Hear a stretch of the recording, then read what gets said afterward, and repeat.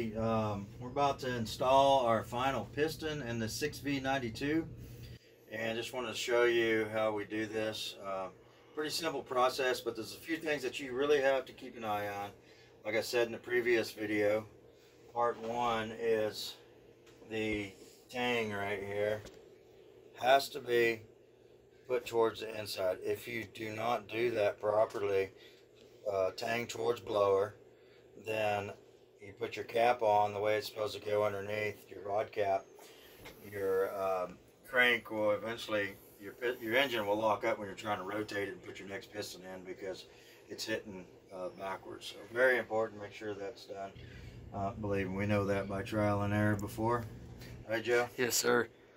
So I keep all the pistons marked, 1L for one left, left bank.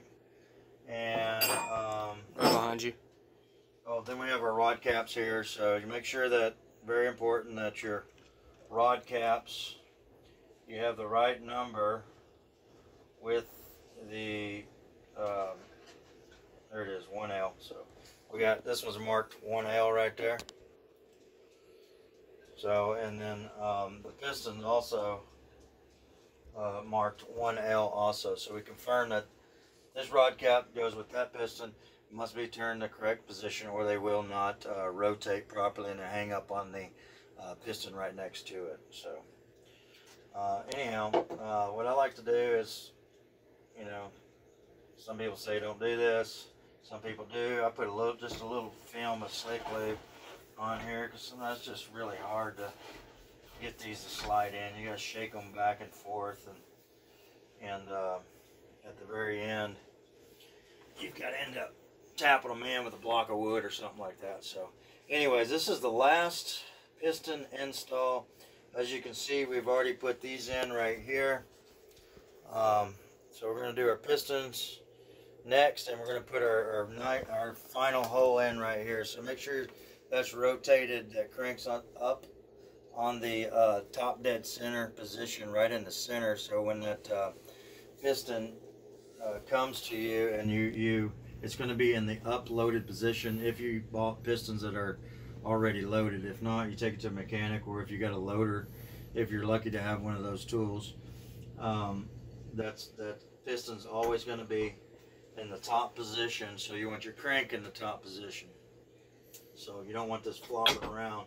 The further down it is, the more it flops around, and you may miss your crank when you're going down, and you'll get it into a bind, and that'll be a bad thing. Possibly bend this, or you can break your edges of your liner when you're trying to come around on your the front of your harmonic balancer.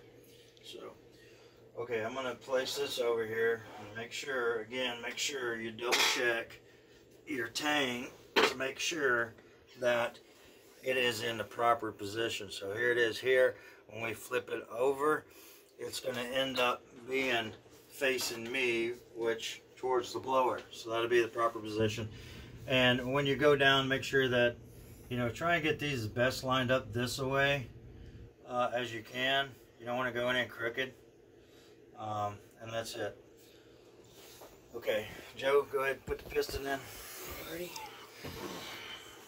The lovely room of working on a boat. This one right here we was able to crank up. We built a makeshift lift system here, 2-3 ton jack. So Joe confirmed that he's got that tang is going to be facing towards the blower, which is where I'm at. You got your seals in there. It's very important not to hit your seals with your. We got it straight. Your bolts. Yeah, come on down with it. Tilt it up on the crank, on the liner. There you go. Hold that. All right, you see it in there. All right, looks twist forward just a little bit. There we go. Okay. All right, bring her on down, Joe. Shake her in place. Takes a lot of shaking to go in. She's going slowly but surely.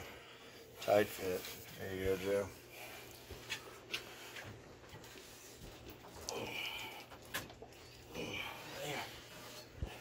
It's a tight one, huh? Oh, yeah. Yeah, some of these Yeah, she's going down a little bit at a time. She's moving. She's going. There she goes. Nice tight fit. There she goes. She's getting there. Yeah, it's not easy. Yeah. Okay, Joe, we're gonna tap this down with the block. Alrighty. Here's a hammer here. Get into a position where you can tap on it. There's a block.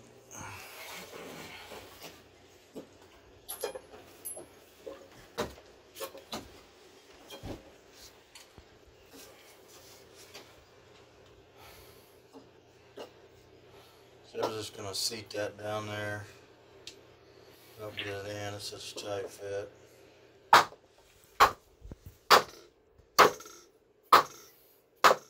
You can hear it popping up against the crank. There she goes.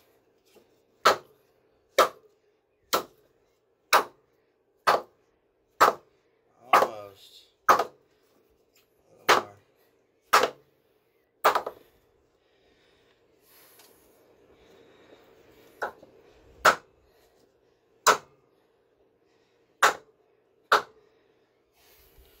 She down there? Okay. Sure. Alright, as you can see, she's seated below the lip of the block there, so then your head gasket will go in there, and that's it. So we got the air cooler off of this one because we decided to do everything. This here's a charter boat, so season's coming up, and I want to make sure everything is 100% good on here. So anyhow, that's it. Pretty easy on the installation. Just take your time. It's better if you have one guy with you where he can rotate the engine as you're coming down and coming around, because as next thing we're going to do is I'm going to push down on the piston while Joe here rotates the engine to where we can get that crank to go down in the bottom position, and then we can put the rod cap on, and it just helps if you have two people doing that.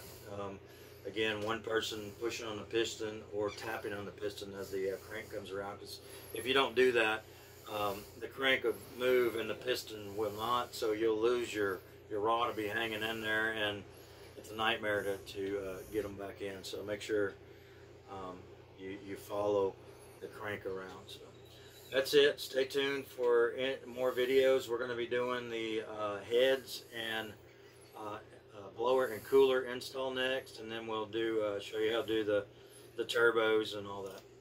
Thank you.